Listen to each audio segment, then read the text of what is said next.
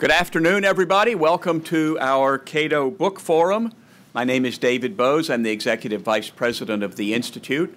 I imagine we're going to have more people coming in as we go, so those of you who are on the aisles, be alert to people wanting to get a seat. And of course, we always encourage people who are arriving late to sit up front, but nobody ever wants to do that, so watch the aisle seats. We are going to be discussing today this new book from Cambridge University Press, Are Liberty and Equality Compatible? And this is, of course, a very old question in political philosophy. Can the ideals of political liberty and equality be reconciled? Are they indeed compatible? Of course, we have to clarify what we mean by equality. Equality in the eyes of God, equality under the law, equality of opportunity, equality of outcomes, equality of assets. What do we mean by equality? In this book, two distinguished political philosophers will take up this debate, or actually, in the book, they already have taken up the debate. Today, they will take it up here. Jan Narveson argues that a political ideal of negative liberty is incompatible with any substantive ideal of equality, while James Sterba argues that Narveson's own ideal of negative liberty is compatible and in fact leads to the requirements of a substantive ideal of equality. Obviously, they can't both be right. James P. Sterba is professor of philosophy at the University of Notre Dame. His previous books include Justice for Here and Now, Affirmative Action for the Future, and Does Feminism Discriminate Against Men?, a topic he also debated here at Cato when that book came out. Jan Narveson is Distinguished Professor Emeritus at the University of Waterloo.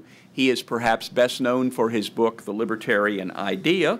His other books include Moral Matters, Respecting Persons in Theory and Practice, and You and the State. I would note that in addition to this book, several of Professor Narveson's books are available outside, and this is probably the best price that you will get on this new book from Cambridge or any of the other books that are available out there. We'll have opening statements and then formal rebuttals from each author, and then we'll open the floor to questions, and after that, of course, books will be available for signing and sandwiches for eating. Please welcome Professor James Sterba.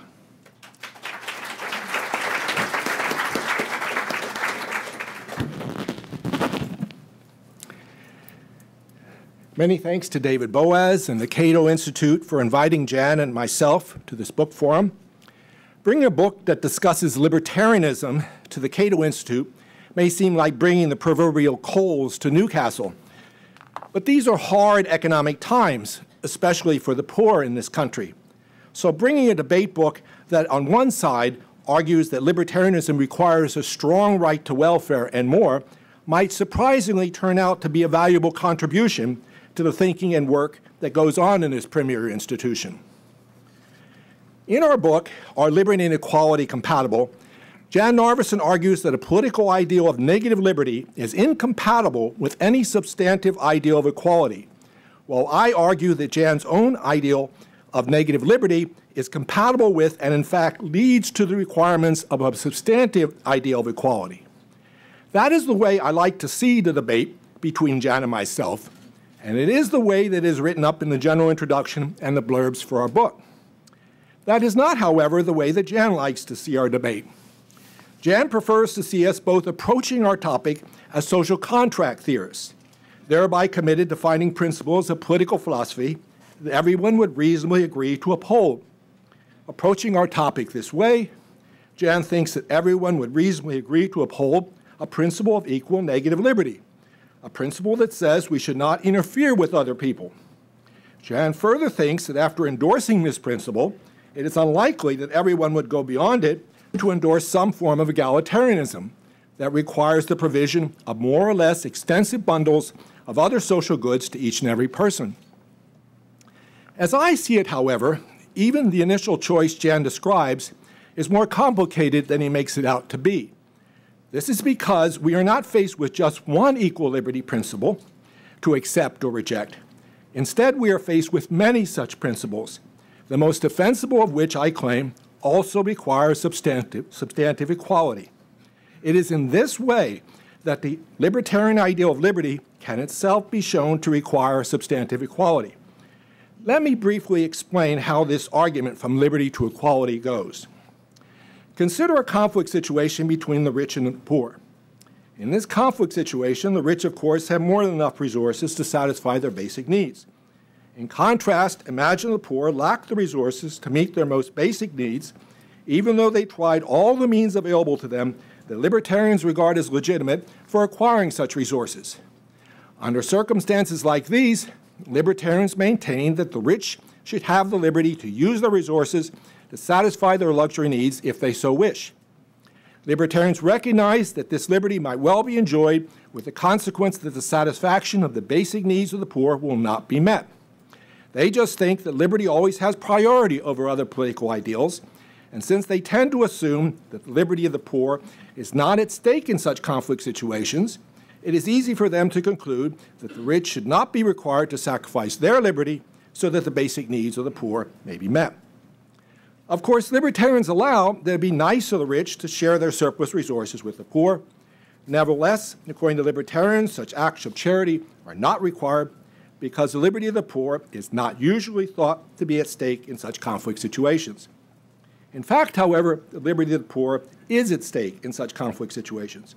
What is at stake is the liberty of the poor not to be interfered with in taking from the surplus possessions of the rich what is necessary to satisfy their basic needs. Needless to say, libertarians want to deny that the poor have this liberty. But how can they justify such a denial? As this liberty of the poor has been specified, it is not a positive liberty to receive something, but a negative liberty of non-interference.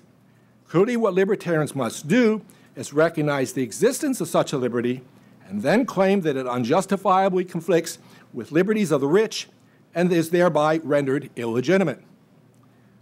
So when the conflict between the rich and the poor is viewed as a conflict of liberties, we can either say that the rich should have the liberty not to be interfered with in using their surplus resources for luxury purposes, or we can say that the poor should have the liberty not to be interfered with in taking from the rich what they require to meet their basic needs. If we choose one liberty, we must reject the other. What needs to be determined, therefore, is which liberty is morally enforceable, the liberty of the rich or the liberty of the poor. This means that there are at least two candidates for the equal negative liberty principle that Jan thinks that everyone would reasonably agree to uphold. One such principle would provide equal, that is, the same liberties to each and every person, but that principle would include the liberty when you're rich not to be interfered with by the poor and using your surplus for luxury purposes. The other principle would provide equal, that is, the same liberties to each and every person, but that principle would include the opposing liberty when you are poor not to be interfered with by the rich when taking from their surplus what you require to meet your basic needs. In essence, the second equal liberty principle, by favoring the liberty of the poor over the liberty of the rich, provides the basis for a right to welfare, whereas the first equal liberty principle, by favoring the liberty of the rich over the liberty of the poor, rejects any such right to welfare. So while Jan sees everyone as initially facing a choice of whether or not to agree to uphold an equal liberty principle, I have shown that an equal liberty principle itself has different instantiations. And what is most important for our purposes is that one such instantiation of the principle rejects a right to welfare, while another instantiation requires a right to welfare. Yet all that I've done so far is show that Jan at least needs to complicate his argument for the incompatibility of liberty and equality. I've not yet shown that his argument is mistaken. While Jan thought he could show that everyone would first face the choice of whether to agree to uphold an equal negative liberty principle, and then face the choice of whether to go beyond such a principle in favor of some form of egalitarianism, I have shown that the choice is better, that is more neutrally represented, as a choice over which equal liberty principle to uphold. You can further see that this is the case by considering what it would mean, given Jan's construal of the choice situation, for people to agree to go beyond an equal liberty principle and favor some form of egalitarianism.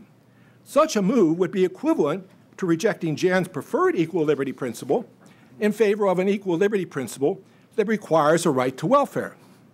So even an analysis of Jan's own way of construing the choice situation can be seen to be equivalent to the choice over which equal liberty principle everyone would reasonably agree to uphold. Our debate thus comes down to the choice over which equal liberty principle, one that requires a right to welfare or one that rejects such a right, everyone would reasonably agree to uphold. That seems to be the fairest way of putting the debate between Jan and myself. As I see it, everything depends on an answer to that question. But what is the answer? What would everyone reasonably agree to uphold? Well, you look like a group of reasonable people here. Let's see what you think is reasonable to uphold. How many of you think, by show of hands, that we all should uphold an equal liberty principle that rejects a right to welfare? Okay. You ain't in the APA anymore, Jim. Okay, how many of you think that we all should uphold an equal liberty principle that requires a right to welfare? Clearly no unanimity here. And notice that this lack of unanimity is not just a problem for Jan's view, it is also one for my own view as well, since we both wanted to ground our views on principles that everyone would reasonably agree to uphold. Yet given the disagreement that I've just elicited, either both of our projects are doomed to failure, or I haven't posed the question in exactly the right way so that we can see how it will receive the same answer from everyone. Now, I'm hoping that this second alternative obtains. So let me try to explain how the question needs to be posed in order to elicit the same answer from everyone. First, Jan and I agree that one's moral views should not be brought to bear when people are trying to determine what political principles they should reasonably agree to uphold. Our shared view here is that morality itself is the outcome of this choice. Morality does not determine the principles we should choose. So if you were thinking that you have a moral right to your surplus, and accordingly you should not have to give it to the poor, alternatively, if you were thinking that the poor have a moral right to welfare, and therefore that you should support such a right, and if these were the reasons you were favoring one of these liberty principles over the other, then you weren't making the choice the way Jan and I wanted you to make it. We both recognize that different moral views would favor different choices, but we also recognize that it's difficult to show that one particular moral perspective is preferable to all others. So we both want to ground the choice of political principles here in something that is still more fundamental. Similarly, we are presupposing that your religious views are not determining your choice. We are assuming here, although we can argue for it, that the morality that would emerge from this choice should constrain whatever obligations religion might impose. So if some of you were using religious views to make your choice, then too, it is no surprise that we got the lack of unanimity we did. Nevertheless, while Jan and I are in agreement that the choice facing everyone should not be made on the basis of people's prior moral and religious views, we still do not yet agree on what grounds the choice should be made. As Jan sees it, the choice should be made on the basis of mutual benefit, so that it would serve everyone's self-interest. That is why he argues that a principle of equal liberty that rejects a right to welfare would be chosen. As he sees it, having a liberty principle that contains a right to welfare would require the rich to sacrifice their interests for the sake of the poor. That would not be part of a mutual benefit scheme. So Jan claims everyone would not reasonably agree to uphold an equal liberty principle that requires a right to welfare. That, in a nutshell, I think, is Jan's argument for how the choice would be made. So what's mine? Again, I'm not going to appeal to morality or religion here to support my view. What I'm going to claim is that we are in need of a good argument as to which equal liberty principle we should choose. And a good argument, by definition, will not beg the question. This means that the argument will not ignore important interests that people have in reaching its conclusion about what equal liberty principle everyone would reasonably agree to uphold. Unfortunately, that is exactly what Jan's construal of the choice situation does. It ignores the interest that poor people have in having their basic needs met because those interests conflict with the interests that rich people have in using their surplus for luxury purposes.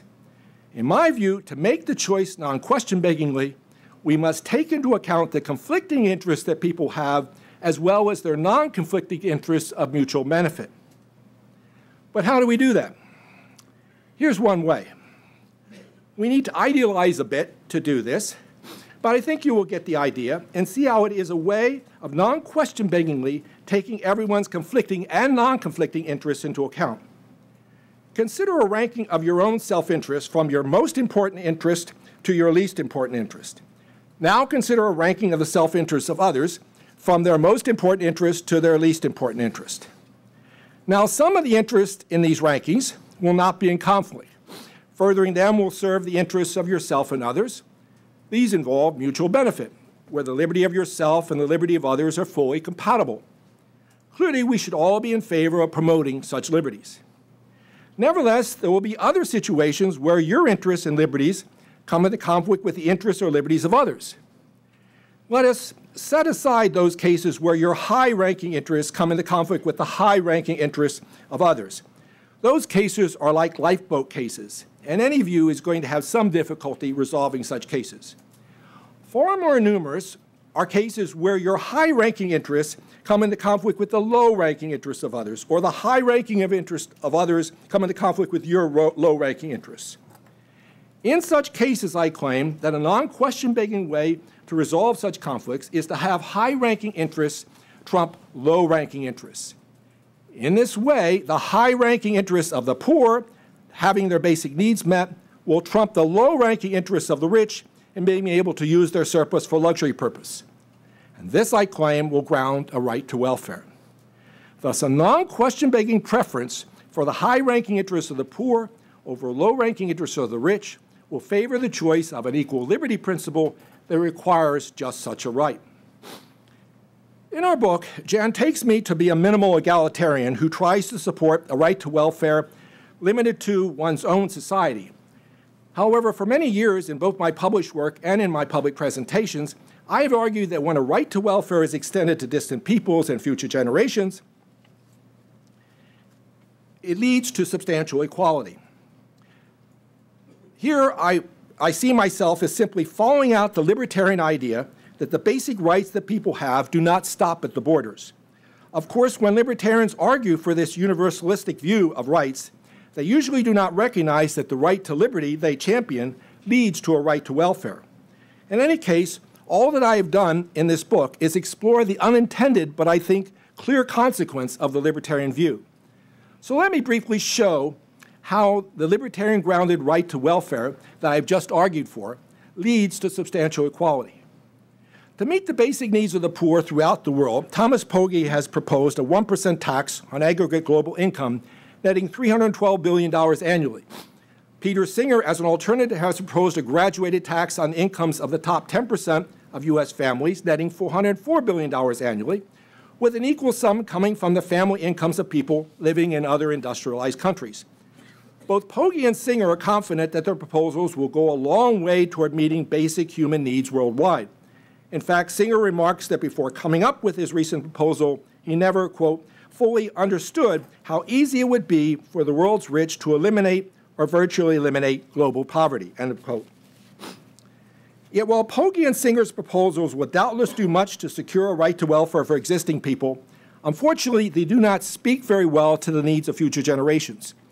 In the U.S., currently, more than 1 million acres of arable land are lost from cultivation each year due to urbanization, multiplying transport networks, and industrial expansion. Of course, this is slowed a bit with the economic downturn. In addition, another 2 million acres of farmland are lost each year due to erosion, salination, and waterlogging.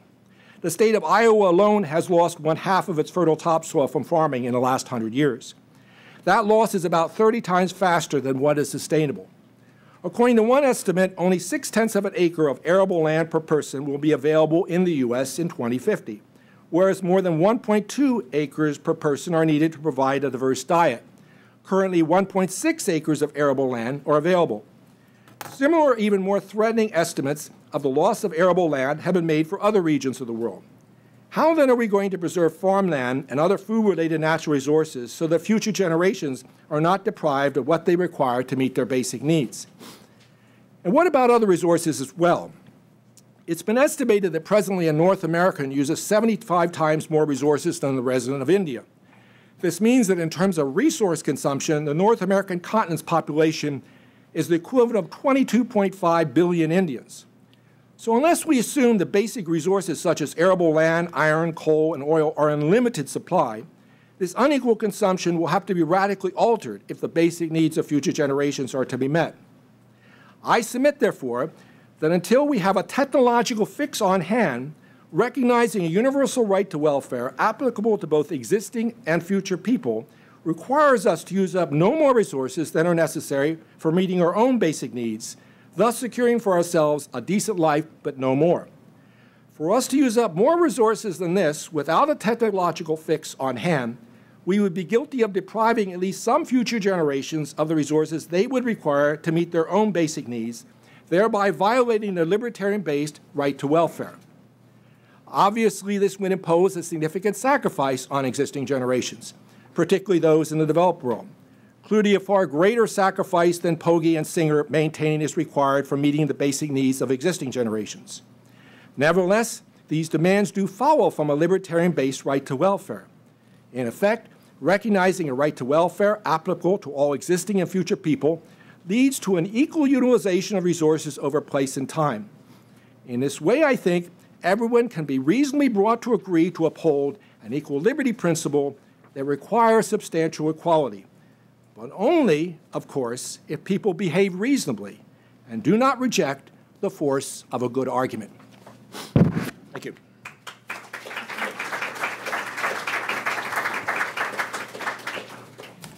Jan Narveson. Hello, I'm really impressed to see such a sizable audience here to listen to a discussion on a topic quite as, in a sense, rarefied as this. Well, which introduces an important point here. The discussion between me and Sterba goes on at really two levels, roughly. What I'll call the abstract or sort of philosophical level, and on the other hand, the here and now real world. Now, one might argue, as many, including Sterba himself, have, that it's really only the latter that matters, only the real world. And one might infer from this, as Jim, to his credit, does not, that it isn't worth wasting your time at the first level. Now, I think we both happily disagree with the latter. You guide practice in the light of ideas, which can be worked out in an essentially abstract stage, even though you get onto that stage as a result of your immersion in and experiences of the real world. So, my abstract world, and in a sense, Jim's, whether it is a very interesting and important question, as we will see. But prima facie, we're both starting out in the abstract world of Hobbes's State of Nature. Is there anybody here who hasn't read Hobbes or hasn't heard of Hobbes even? Ah, great, I'm talking to the right people. This is very easily misunderstood, though. I take Hobbes, rightly or wrongly, it doesn't matter here as a point of interpretation, to be saying that morality is not just a basic part of human nature. It needs explaining, and indeed it needs justifying, in terms of a prior and more fundamental notion of rationality. Now, that prior notion is pretty well common property nowadays to us and economists and lots of other people. It is that a rational agent is guided by two things. Firstly, his interests, as he sees them. If you like, you could call those his values. That's okay, too, as long as you don't presuppose anything that we're trying to get out of this in the way of morality. And secondly, his information base regarding on what's going on around him, and in particular, how that affects his choice of actions. He chooses then, on the basis of this information, the actions that he hopes or expects will do the best by the schedule of interests or values that he actually has. Now, if morality, which is a set of requirements notionally imposed on everybody, and it's a set of requirements meaning it tells us to do things that we might not like to do at the time. It overrides our initial interests. So if something like that is going to be relevant, if it's going to have any clout, then it has to be such because having such a thing will somehow serve our interests. Not our moral interests, just our interests. Thus, we can select and improve those peculiar sets of instructions called moralities for all on the basis of how they impact on our interests. Now, for most people, most interests include both what Sterba would call egoistic and what he would call altruistic ones. And I mean, I would too. This is common terminology here, in varying proportions. Very varying proportions. Some people have virtually none of the altruistic ones, and some have apparently astonishing little of the self-interested ones. It would be, to use an expression very important to both of us, question-begging to assume that people didn't vary in these respects. And it would be misguided to argue that those who lack one or another sort of them are somehow bad guys who don't count. And the reason for this is we're dealing with everybody. Here's the world. It's all kinds of people out there. We bump into them. They bump into us. The question is, what are we going to do? You cannot just rule some people out because there they are.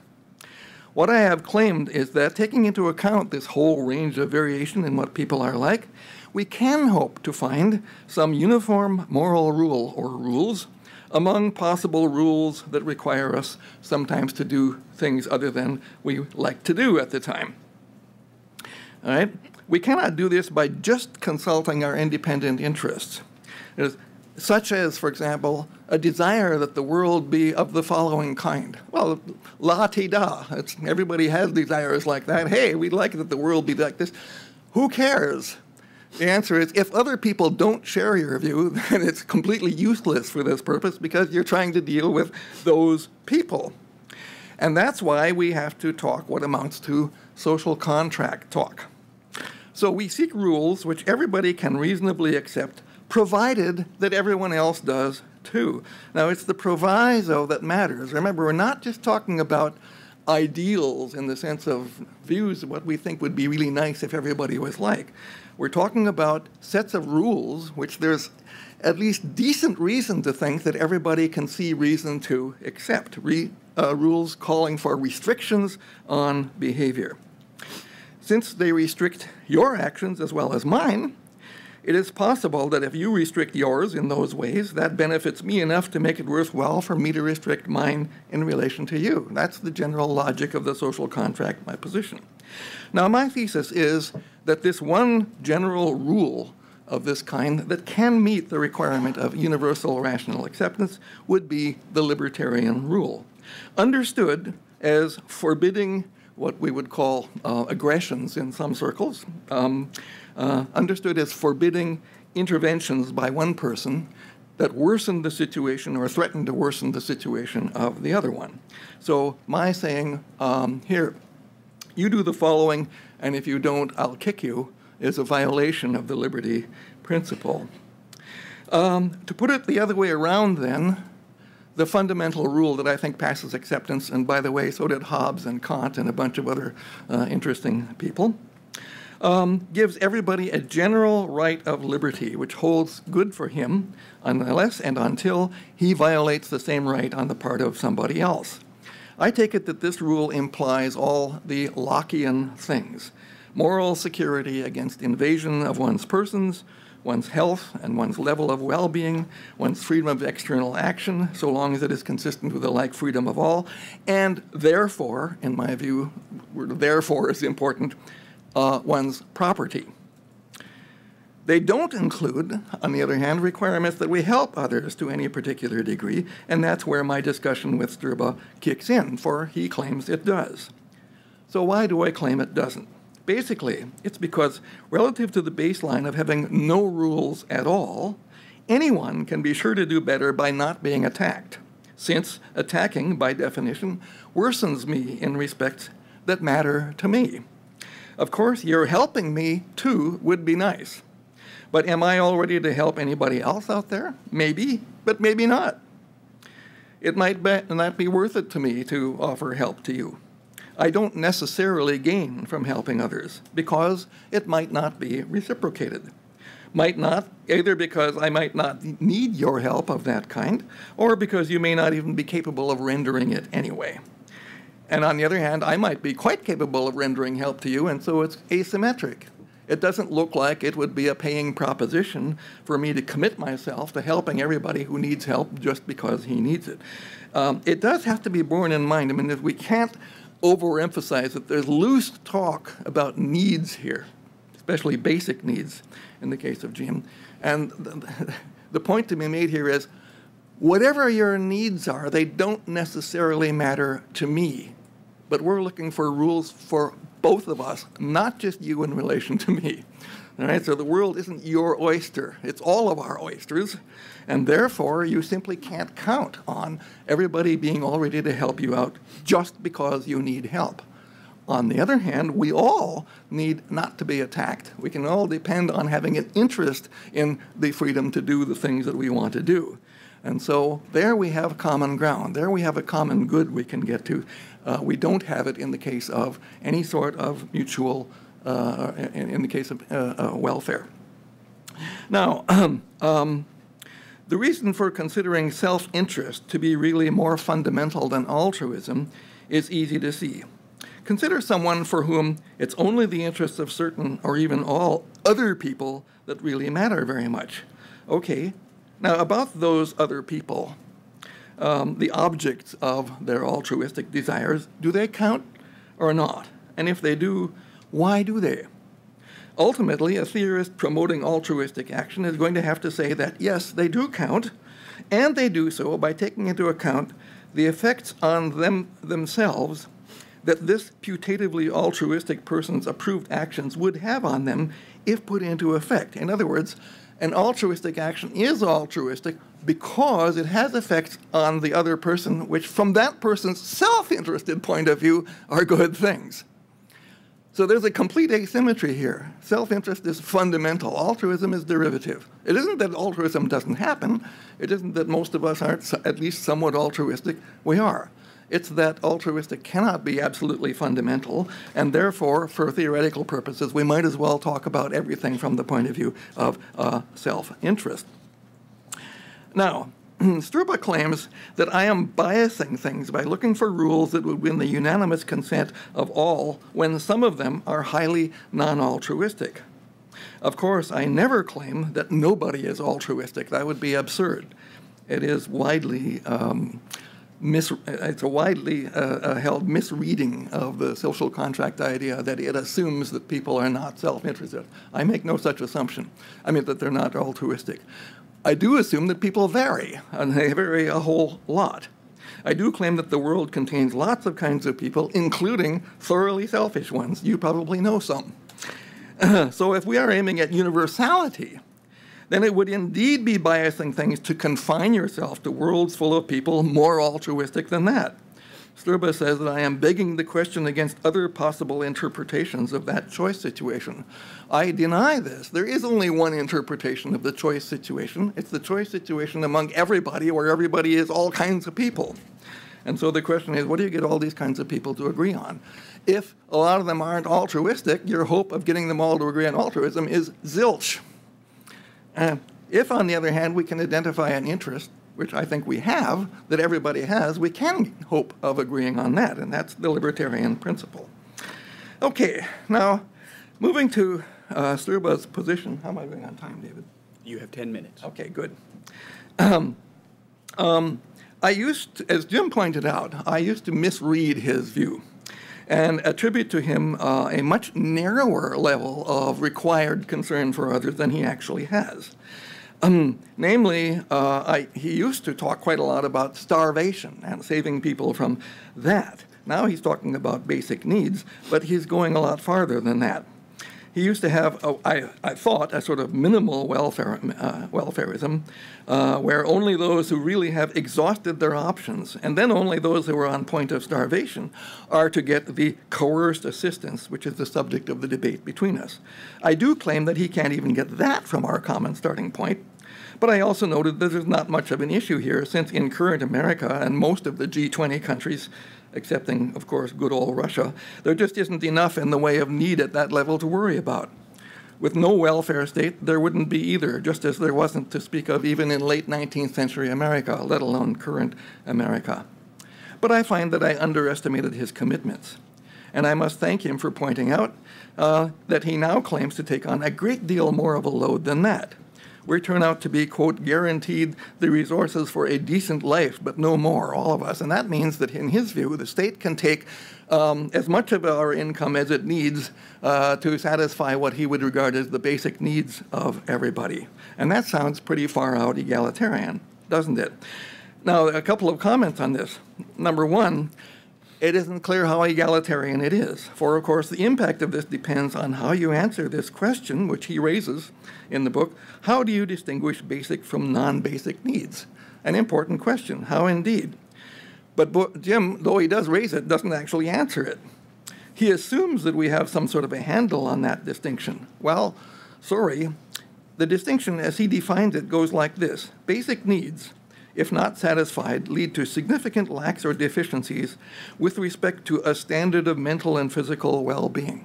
And that's page 13, footnote 14, for those who want to look it up. So, of course, everything depends on just which such standard is being employed. A standard, but which standard? And how do you decide what that standard is going to be? One may be forgiven for thinking that the original question has been somewhat swept under the carpet here. Thus, he says that the rich, of course, have more than enough resource to satisfy their basic needs. Well, how does he even know that? In some places, Jim is ready to account the American poor in the sense of people below the American poverty line, the official one, in terms of income, as being among those whose basic needs aren't being met, while allowing that the roughly two-thirds, I think it's more like 90%, of the population of India who are below that line are nevertheless, maybe it's 98%, who are below that line are nevertheless not all to be reckoned as among that set of people who the rest of us are supposed to turn aside while they plunder our luxury goods. If, of course, you think that people's basic needs aren't being met when they only have 2 TVs, 1.5 cars, indoor plumbing and central heating and air conditioning and a computer or 2, that's what the American poor have, in case you didn't, I take it you all know that. If you don't, look it up. That's what they've got. That's the poor, the American poor. Now, and so much to eat that obesity is their main problem, rather than starvation, then it's no wonder that you'll go in for Castro-style confiscatory taxation of everybody above the assistant professor level in hopes of meeting those basic needs for all. If you want to get into the needs game a bit more seriously, you might ask why Jim keeps classifying the luxury needs as somehow not serious. Try asking the rich whether they really do need a Porsche. Some of them do, after all, in their view. And why does our view count and theirs not? Or, of course, a psychiatrist, not to mention a $500,000 course of cancer treatment or whatever. Don't tell me that it's impossible to have so much money that there isn't something that you need that you can't get with it. I'm afraid, I don't know very many rich people. What I've read about them suggests that they've all got things to spend their money on, which they claim that they need. And if you think, well, those aren't basic needs, then the question is, what kind of game are you playing? But notice, since I think the whole idea is wrong anyway, I think we don't have an enforceable duty to satisfy anybody's need for anything. We just have an enforceable duty to leave the poor blokes in peace, need or no need. I don't have to settle the question which needs are basic and which aren't. But he sure does. And I think it obvious that he hasn't done it here. Read the book, see what you think. Or if he has in the way noted above, then his theory would be, I think, regarded by most of us as putting him in pretty clearly in cloud cuckoo land. But I am quite willing to go back to my earlier generous reading of him, however, and settle for being on the brink of starvation as a suitably representative case of not having the needs he's talking about met. And yes, I think that even those people do not have the right to take what they need from us by force either. So back to the question, why don't I think we have that right? Why don't I think we have any of those duties? Because I claim the only basic right that we can all agree on is the right not to be harmed or molested or aggressed against and defrauded and, in general, worsened.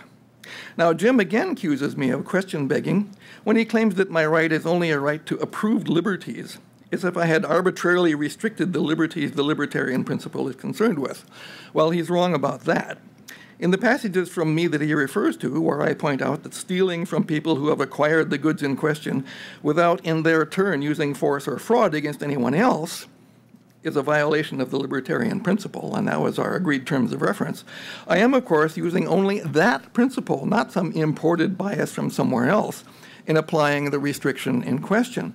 So when I say, of course, the poor don't have the right to steal from the property of the rich because it's their property, and because it's their property, my violating that violates their general liberty right. Now, as Jim has pointed out against Ronald Dworkin, quite correctly, the liberty principle doesn't say anything goes. It says rather, anything goes in the way of actions that do not in their turn aggress against anyone else. Well, when the poor attack the rich, they are aggressing against someone else. And when the rich make a whole lot of money by perfectly voluntary means, as they usually do, they are not aggressing against anybody. So there's no question about it. What Jim is calling for is a violation of the liberty of the rich. He is not just extending the idea of liberty in such a way that, what do you know, it turns out that poor guys have a right to attack us rich blokes. Think of me being one of the rich. Ho, ho. All right. Time? 2 minutes. 2 minutes, good. We could get into lots of real-world type issues here, some of which he and I do get into in the book, especially he, less me. And if we had time, I would go into them, but we don't.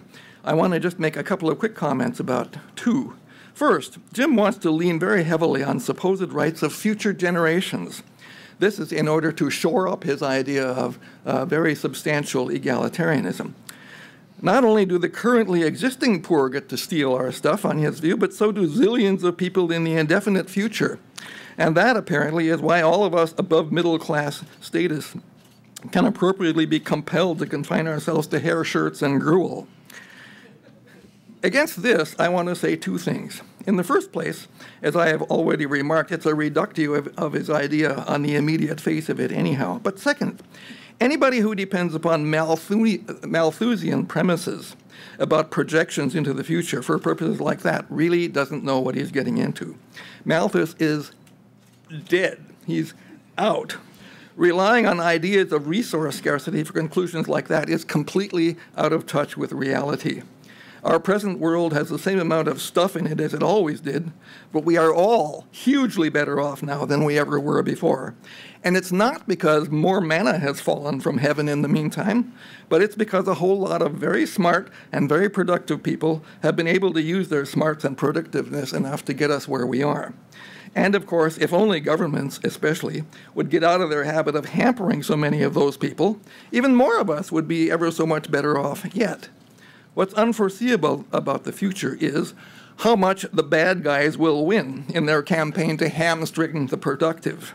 But if, as we perhaps still dare to hope, it's not too much, then the only rational belief about the future of mankind is that A, we have very little idea what it will be like, but secondly, it'll be one heck of a lot better than it is now. I'm not going to comment on the other point because I've run out of time. I'm sure there will be ample to talk about in the question period.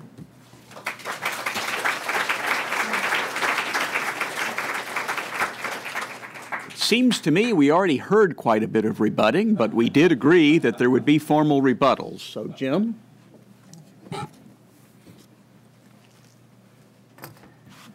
There is one point in Jan's argument that he makes this point, and if he were right about that, then things would move in a certain direction. Given I claim that he's wrong about that, then a whole host of problems he raises from my view become problems for his view as well. So let me show you where the juncture is, where everything depends on this point.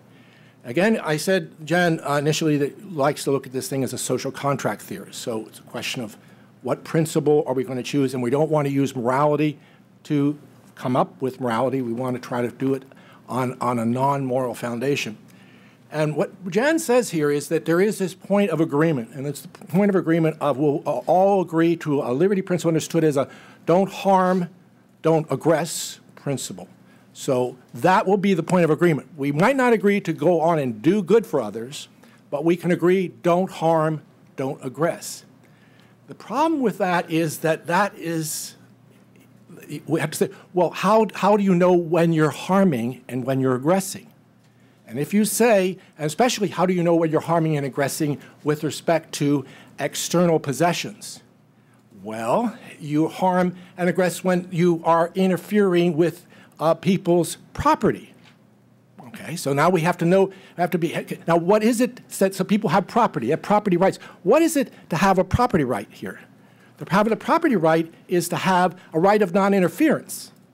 It's to have a liberty, a certain liberty. Now, how do we know people have property right liberties rather than maybe welfare right liberties? Well, how do we know that the liberties of property are more important than the liberties of welfare? We need an argument. We need an argument about why the liberties we associate with property trump the liberties we associate with welfare. And until we have that argument, we can't say that when we interfere with property, we are harming with people, because we may be harming people when we interfere with their welfare. So the whole issue of don't harm is predicated on a further analysis of what rights people have, or put it another way, what liberties should trump what liberties. That's why I said the whole thing is about competing liberties, competing liberty principles. You've got to settle that. And now so now the problem is which liberties are going to be the most important? Well, liberties are connected up with interests. All right?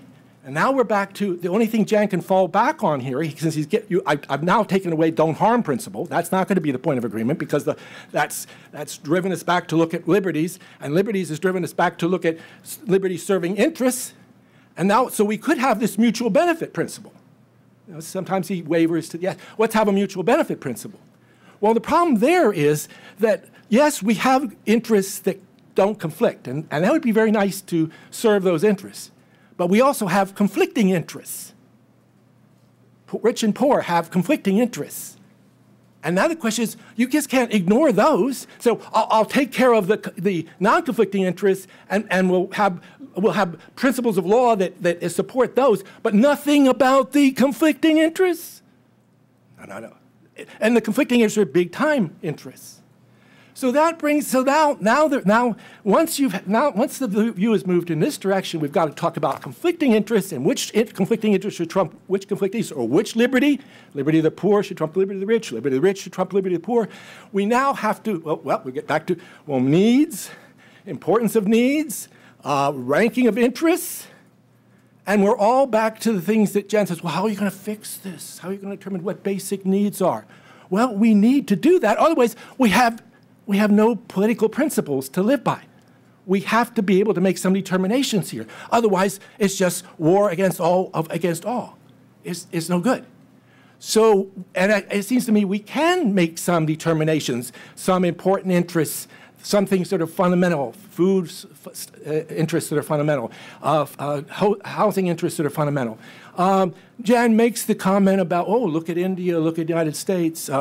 Well, the way I would read this, there's a problem here. I mean, again, these are problems that now he has to solve as well as I, because everything is going to be on which conflicting interests, which conflicting liberties are you going to go with.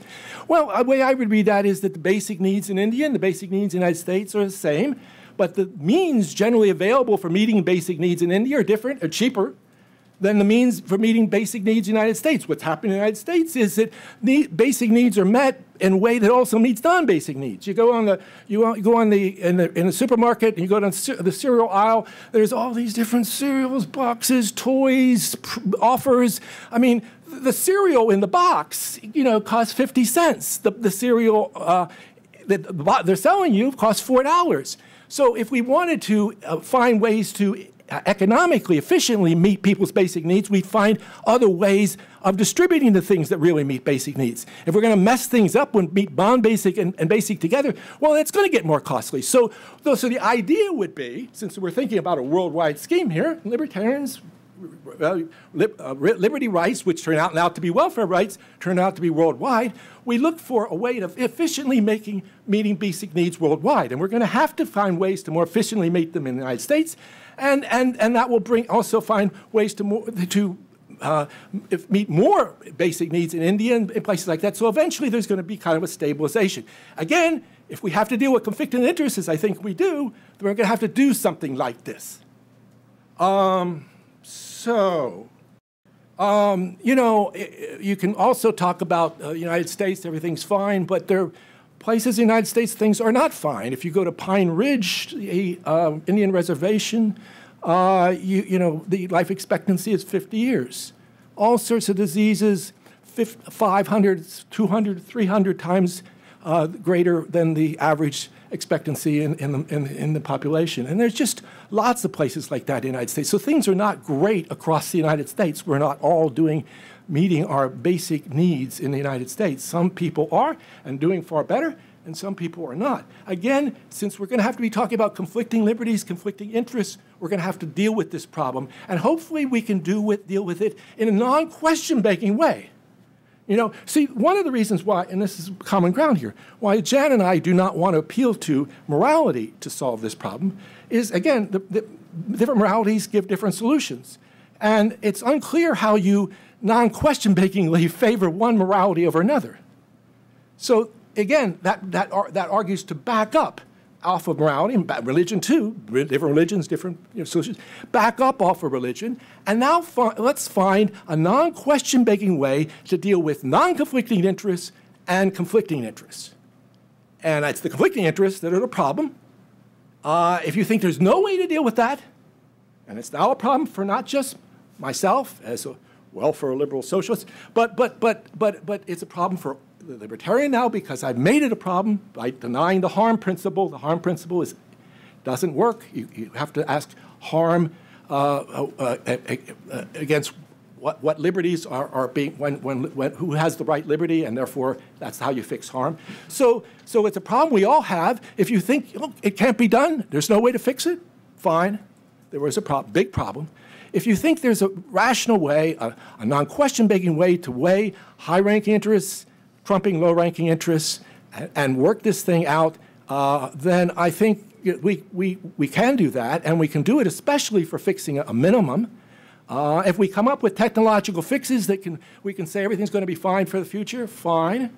If we can't come up with technological fixes, then I think being concerned about liberty, which also ends up being concerned about welfare, leads us to be cautious about the future and not to use up resources now that will put future generations in a bad way. The Iroquois Indians had a view that when they made major decisions, they asked what impact it would have on the 7th generation. I mean, look how we make decisions. I think the Iroquois were on to something. I think maybe they didn't go far enough, but they had a good idea. And I think we have to, if, again, we want to have a defensible view. I mean, look, we can wreck everything. And future generations can look back on us and say, yeah, it was them in the 21st century. They really messed the world up. They put us in this horrible situation. And they were just the worst kind of people you could imagine. And we'll be dead and gone. I would like to try to avoid that outcome. Jan, your rebuttal?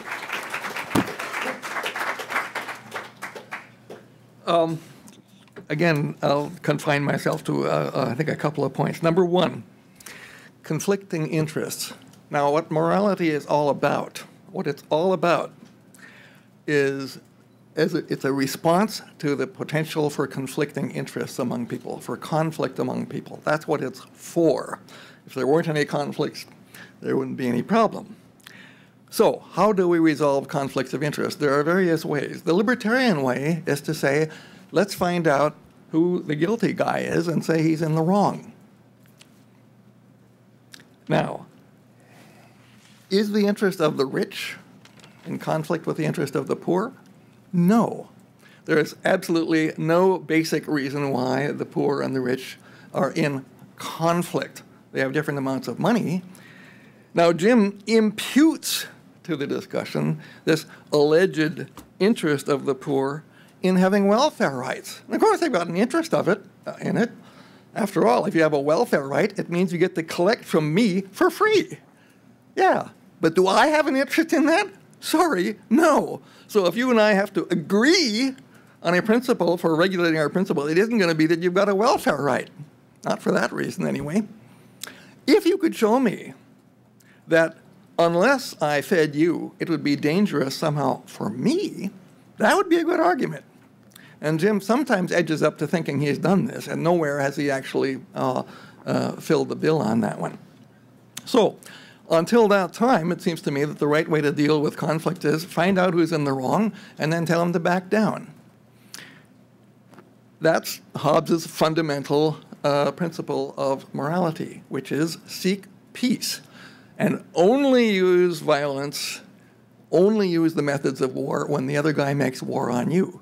Jim proposes that when the poor make war on us, I'm not supposed to react by defending myself. Well, sorry, maybe he won't, but some of us will. And the question is, should they? If they have a general right of liberty to do what they want to, which means a right not to be attacked, the answer is, yes, they do. And it's too bad for the poor, if there are some who can't make a living without handouts from somebody else. But the point is, the rest of us don't just naturally have an obligation to fulfill those interests of theirs. We do often, most of us have a certain altruistic interest in this. Most of us are nice guys. We will help out. That's true. But that's very different from accepting a principle that the poor actually have a right to our assistance, meaning a positive right, meaning a right to coercively exact our assistance. That's what I'm denying, and it's the only thing that I'm denying here. A quick further response on the last item that he brings up. We all are interested in world poverty, not necessarily because it's a matter of justice, which I don't think it is, but still we're interested in it. As I say, we're nice guys. We like to see people better off rather than worse off. What is the solution to poverty? Now, I want to make a general answer to this, and the answer begins by distinguishing between poverty, which is a sort of ongoing condition, versus emergencies and disasters, which are short-term. Charity is great for disaster relief. When disasters happen someplace and wealthy people like Americans, Canadians know about it, they respond like that. When the tsunami happened some years ago, how many of you here went right to your computer and donated a bunch of money? Right, I did. Immediately, I read it in the newspaper, I got on the computer, and pretty soon somebody had 150 of my dollars to help matters out or something like that.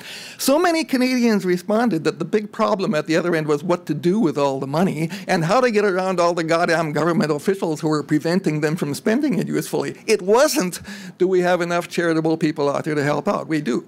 But poverty isn't like that. To relieve poverty, what you need, and the only thing that you can possibly do, is get enterprise going there. And the only way you do that is to get impeders off of the backs of the people whose poverty is in question. We need to get them working. And the only way you do that is with investment, not with charity. Charity is an ongoing cure for poverty, is complete nonsense. The only cure for poverty is investment. Let's get out there and help those people by using them, using their services and hiring them and getting them out of the poverty that they're mired in by putting them to work. That's the way you do it, and there is no other way. That's the way 500 million Chinese have been cured of poverty in the last few years, and it's the way the rest of them will if the Chinese are able to continue the way they are, et cetera, et cetera, et cetera. So, I mean, I have no sympathy whatever with welfareism as a cure for poverty. It's not a cure. On the contrary, it's a way of perpetuating the situation. Thank you.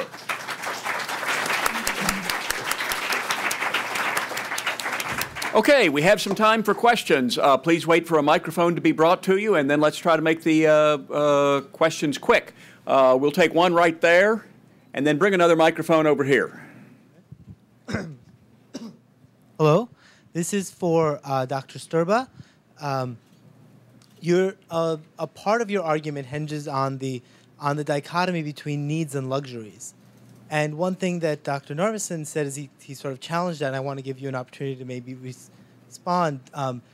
It doesn't seem clear to me or to Dr. Narveson what that dichotomy is, or even that one exists. How do you know that one exists, and how do you figure out how to draw the line? You say there. Okay. Now remember, making a distinction between needs and luxuries is a problem for me, but I claim it will also be a problem for Jan as well once we show that he can't rest with a no-harm principle. Now, once we see that we have to look to competing liberties to fix a no-harm principle, we then have to go to competing interests to determine which liberties to fix. And then we're going to have to rank the interests into basic and non-basic. And so we're going to have to get to this basic needs versus luxury needs thing. So it's a common problem, okay? All right, now let me just, one way to come at my solution to it. He quoted me the definition of basic needs. There was a little more to it, and there's references. But let me come at it another way. Let me come at it from the final solution. The final solution, of course, is that if we're going to do this thing right, we're going to allow ourselves only the resources necessary for meeting our basic needs for a decent life. And that's what each of us is going to have. So now the way to fix this basic needs minimum is imagine the kind of minimum we each want for ourselves on condition everybody gets the same. Nobody gets more or less than that. So that's be the way to fix the minimum. See, the problem we have with fixing the minimum in our world is that the people who are fixing the minimum don't receive it. The people who it's the rich people who are deciding what the minimum should be for the poor, and they get this back and forth thing. It's really difficult. Well, imagine you're fixing the minimum, and that's what you're going to get. I think we'll get a lot more unanimity there. I think it'll be a decent minimum. The education will be part of it. Housing, food. It's going to be a very decent minimum. Recreational needs will be part of it, but that's what everybody gets. So that's my best way of coming at it. Jan, did you have a response? Well, the quick response is he's simply wrong about this claim that I have to make the same distinction. I don't, since I claim we don't owe anybody anything in that respect. All we owe is to keep off their backs. All we owe them is peace. And that's completely independent of how much money they do or don't have. Yes, right here.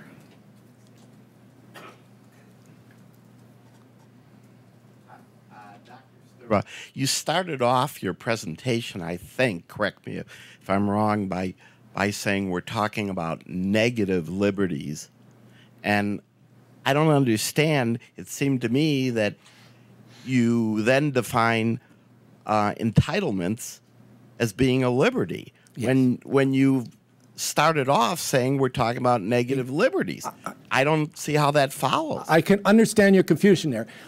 What happens here is I'm trying to work from a libertarian base here. So we're dealing with negative liberties. Now, what is the standard right to welfare? It's a positive right. It's not a negative right. This is exactly what you're thinking. But see, what I've done now is to find an analog on the negative side that will do the work of something like the work of a positive welfare right.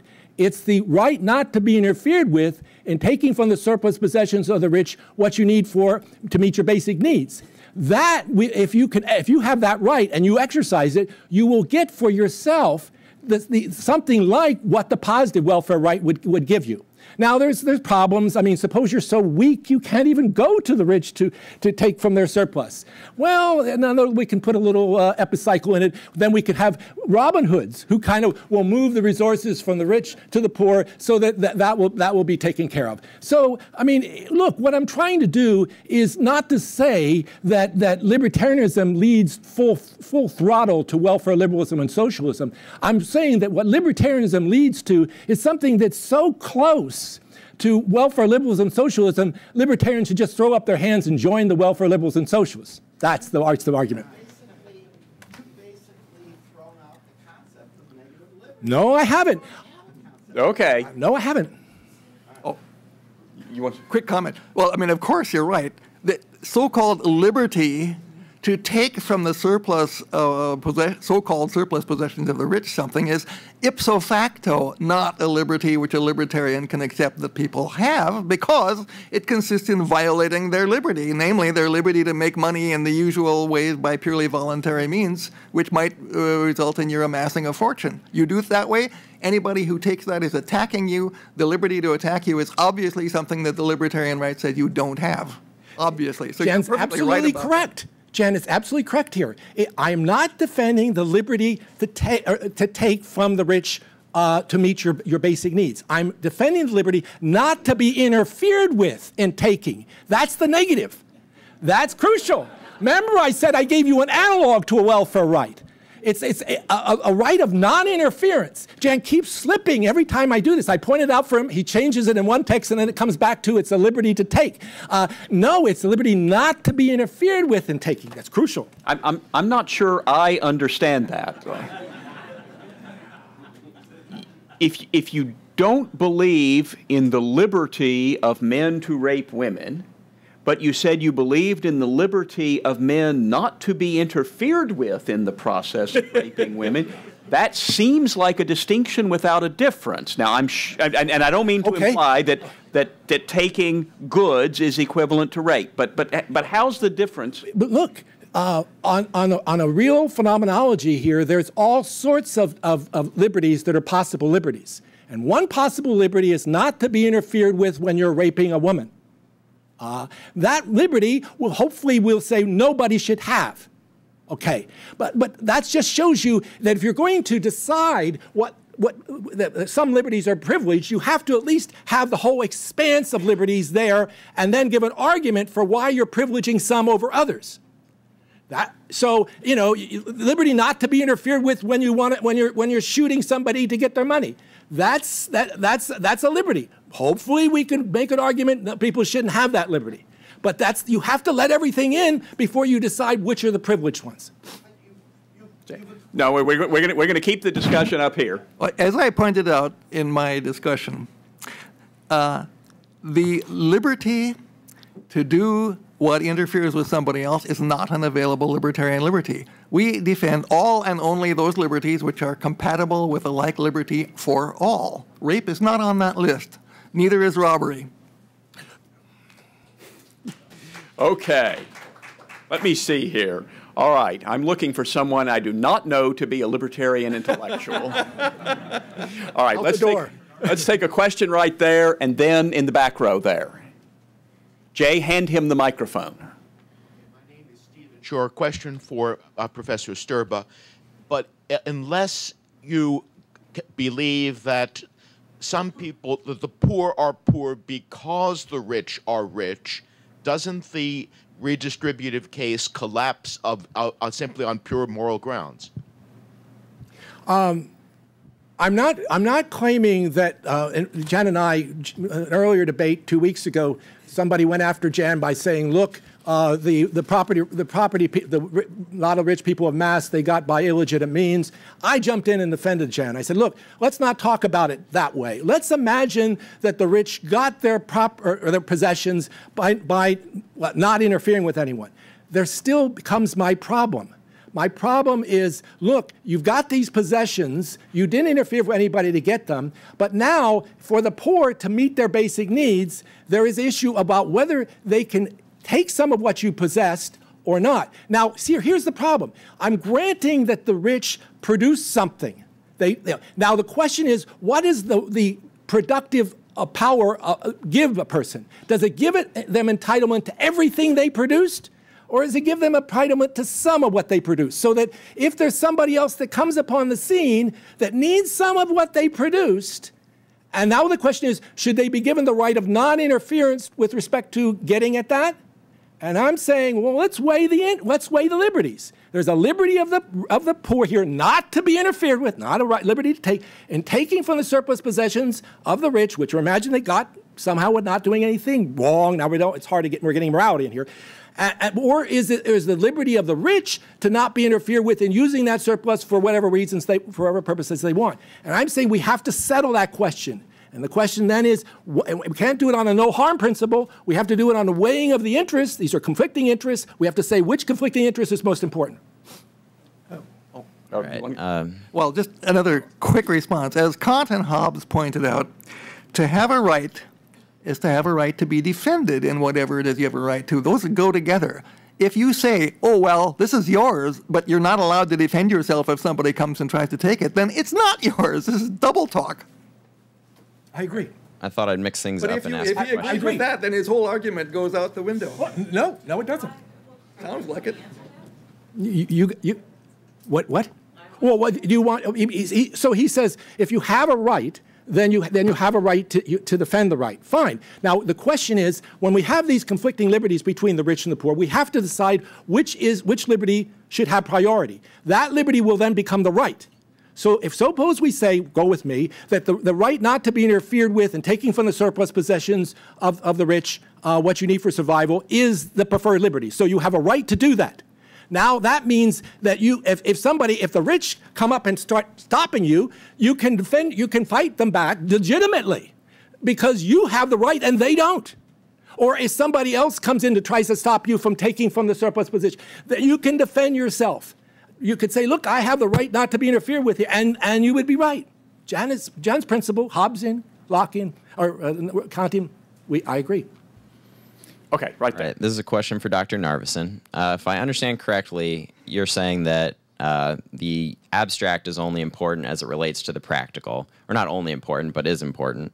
Yep. And your argument centers around the principle that, you know, non-interference is a principle that everyone can agree to. So my question is, if people knew the economics, that you have maybe an 80% chance of being born into poverty compared to what we in America would consider as poor, and you have a 0.001% chance of having a jet, it seems like not very many people would agree. You know, if you came to me and said, I have this great principle, it's the most fair way to do things, and you have an 80% chance of being born poor, I would say, I don't know, that doesn't sound like a very good principle. So how do you defend, you know, an abstract thing which so clearly doesn't end well for everyone? Why would people agree to that? The reason why all moral philosophers have talked about universal is 0.001% is some. 99.999% isn't all. So let's get an agreement between those, a real agreement now, not a coerced agreement between those 0.001% of the rich or whatever and the 99.999% of the poor. Why does the fact that there are so many of the poor out there who would like to steal your stuff overwhelm the contrary interest of the people whose stuff they would steal? Well, in the contractarian view, the answer is it doesn't. We've got to have unanimity, and we aren't going to get it on behalf of that. We are going to get it on behalf of everybody recognizing everybody's right to deal with people on a voluntary basis in whatever way they can. And that's a way which, by the way, the historical track record as well as common sense shows you works fabulously well. Way better than war. You want to get rich? What you need is peace and enterprise, not war, including not the war of the poor against the rich, which is what he's fomenting. So Jan says, look, you got to get actual agreement here. Even if there were all these poor, you got some rich who won't agree because they don't want to give up their resources. Now, it seems to me that can't be the principle of our thing. We got to have actual agreement. In the way he's going to run it, that's going to mean there's going to be no welfare rights because he's already in the background by his principle of no harm, got the strong property rights in place. But you know, he's got there assumed it was not morally neutral, but it didn't get morally neutral in there. It was already he's made a decision. But look. The actual agreement thing, you can see there's a real problem. The poor won't agree, the rich won't agree. Now, so then what you have to do, it seems to me, is to back up and say, can we give a good argument that here, if we were trying to look at the interests of the rich and the poor, can we give a good argument for them going one way or another on this? And that's my approach. Okay, right here, and then Jay, take a microphone to the lady in the back. Well, my question is to Professor Sterba. Wasn't this kind of system tried already and elsewhere, ended up in millions of dead and machine guns and things like that? German ideology by Marx, when he didn't come even up to proletarian class warfare, he was talking about underclass. Well, that means welfare recipients probably. So I think that was already tried. Then another kind of question, I'm a labor economist myself. What kind of incentives for the people would be to do anything under that system? Two things. So was it tried? No. You had a communist system, but it wasn't really a communist system. I mean, probably the closest thing to it's tried, Sweden. The closest thing to where it's tried. Now you can run arguments back and forth, but the Soviet Union, you know, you scrape below the surface, and you really had a czar system. And it's so easy. The transition from communism to capitalism, the communists became capitalists. I mean, they're the ones that own the means of production now. So it wasn't any big difference. There's rich and poor now in Russia as there were rich and poor under the Soviet Union. What's the second point? What is the incentive? Oh, the incentive. Well, I mean, one way you might run it is a moral incentive. But the way I'm being, so I don't want to do the moral thing, is this is the only good argument we can give for how the rich and the poor should live together. Now, if that doesn't I don't know what to do. Do you want to support your position with a good argument, or you don't want to support your position with a good argument? If you give up argument, fine, we're out of the game. We philosophers, I think, are gone. But if you want to find what is a good argument to deal with this, then you've got to run in the direction I have, and that's all we can do. Well, was that the question on incentives you were asking? Yes, well, because labor by most people consider to be utility. And so if fruits of labor are being taken to share them with them, then why people would not just sit on welfare? That's what happened everywhere else. Yes. They're not allowed to do that in my system. The poor have to work as hard as they can. That's the requirement here. And the rich have to work as hard as well, the rich have to work as hard to help the existing poor that can't otherwise meet their basic needs. I just came from the Library of Congress, working on archives, on Soviet archives. I'm from Soviet Union originally. And very interesting notes by Lenin. Lenin is saying, I'm telling these rich people what they should do. They don't. And I'm thinking, what if we'll shoot a couple of them publicly? And that's I think exactly where it would lead. I mean, if there's certain people who would be greedy, who wouldn't like to share, and definitely that would end up again with machine guns and everything else. Well, my hope here is, I mean, this the view I'm arguing for is a very demanding view, and if you just sort of, it's imposed on people, well, it's going to be hell. But my idea is, let's talk about this argument. Let's work this, and once you see, look, we've got to come up with a good argument for how rich and poor should relate in society and the world, and and into the future. And now let's talk about it. Look, this argument was so complicated. It seems to me pretty simple. Maybe it's wrong, but it was also pretty simple. I think if people came to my conclusion about what a good argument leads here, then you're not going to have to do much coercion. People will say, look, this is the only way I can behave in a way that I can give a good argument for it vis-a-vis other people. So I'll do that. Okay, back there, yes. Wow. In terms of this good argument, Dr. Sterba, aren't you conceptually counting on sustaining the very thing that you're trying to destroy? If you go back to 16th, 17th century and we have your system in place, where is the wealth coming from that will sustain? What would society look like today, in your view? What would the world look like? Well, I mean, I think we wouldn't have destroyed lots of natural resources that we have in this development. I'm sure. You know what we may well have. You go back a little bit further. We would have now that Jan will join with me here. We would have preserved American Indian nations. Central, Aztecs, the Incas, these wonderful civilizations, and learn what contributions they would be making to the New World. Because we wouldn't have used coercion, and certainly not Christianity, to come in and say you're no Christian, so you don't have any, you don't count. Just think now. But John and I would join hands here. Where would the wealth come from that you're distributing? What? Where would the wealth come from that you're redistributing? Well, the point is, if you have my perspective, this is a good argument. Talented people will want to do their best, and poor people will want to do their best too, because everybody realizes in this system it's a fair system because it's supported by a good argument, and there's no other system that has a good argument to support it, and so they're going to do their best in it. Everything else would be bad. Anything else, they'd be taking advantage of people, or other people would be taking advantage of them. And that's why they'll go with this system. Do I hear echoes of from each according to his ability and to each according to his needs? Fine. With a libertarian twist. Okay. Give the microphone, Jay. Jay, take the microphone to Sheikha Dalmia, who I was trying to call on earlier, and then give the other microphone to the gentleman behind her. Thank you, David. I'm just curious, and this is a question for Professor Sterba. This is sort of a meta question, which is that you have perfectly good frameworks to defend the position that you're defending, the outcome that you want. You could use a Rawlsian framework, as a gentleman previously was doing. You could use a Marxian framework. Why use a libertarian framework and give such a contorted definition of liberty to get where you want to get? I mean, I'm just genuinely puzzled by that.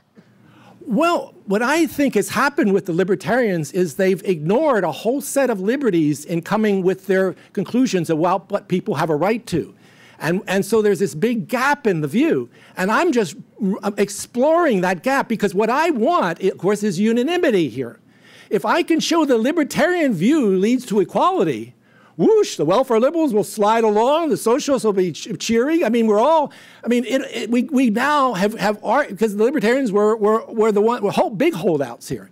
So this was very important to bring the libertarian view along with to these conclusions.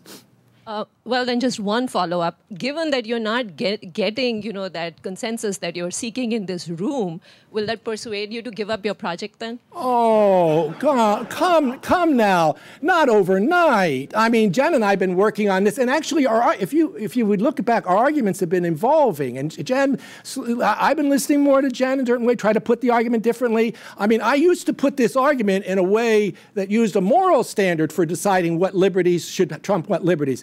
And I go, Jen, no, not moral standards. Got to be more fundamental than that. We got to get down to Hobbes and something.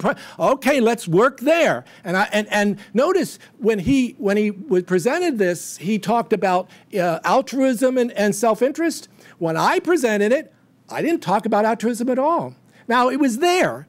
But I had a way of getting, I talk about other people's interests and your people and my interests. I had a way of getting the altruism in a way that was an easier slide than the way I had presented on earlier stages. So, give us time, or give me time. Maybe Jan will convince me too. But you've just maybe heard this for the first time, and this is probably shocking to you if you have libertarian sentiments. I would say at least get the book. I'm sorry it costs so much, and read the argument on my side and Jan's too, and maybe again email me and convince me I'm wrong. I'm willing to go with this. I came here to see how good this argument was, and I think I'm willing to give it up if I heard a good argument for giving it up. I'm listening. I'm trying to listen. Maybe I'm biased, but this was the whole venture, and this is the way we philosophers should be operating in this way.